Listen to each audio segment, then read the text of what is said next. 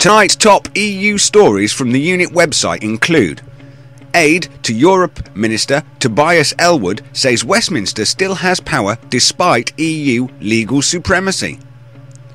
Look out, here comes the harmonised European Union car tax. Clegg and Cameron wave empty pockets, but British payments to Brussels heads for a £100 billion landmark. Plus, feedback about Baroness Ashton's visit to the stands from Brian Barmlin. I'm Rick Timmis, and this is the EUnit Nightly News.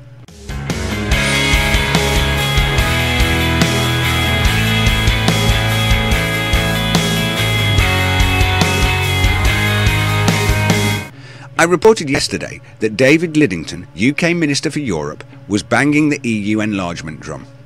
Today, we have this new report about Tobias Ellwood, Political Secretary to Mr Lidington.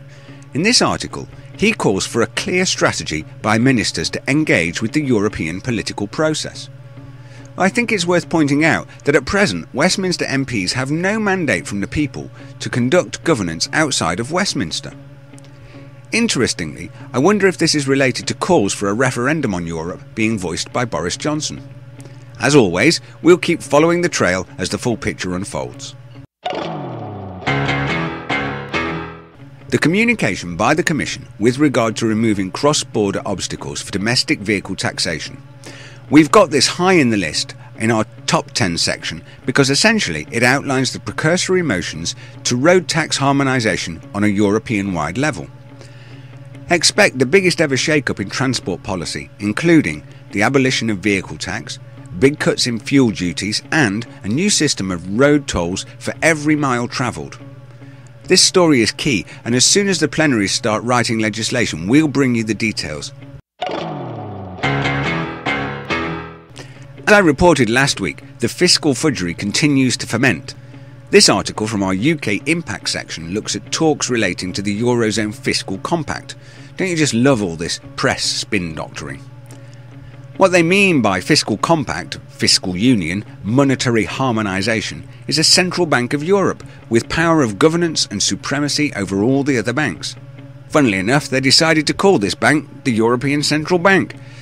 And this article points out that Britain's contribution to Europe will reach £100 billion next year, with the current total being £97 billion.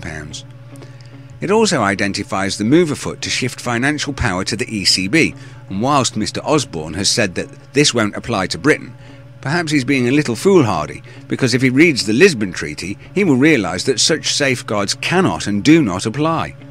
Needless to say, it will be upon Mr Osborne's head that we will be resting our case.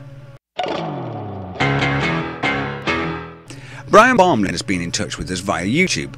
Looking into the reports we published about Baroness Ashton's fraternising with the stands, he asks, so, the EU suddenly has interest in Kazakhstan. Why? Their space rocket launch pads?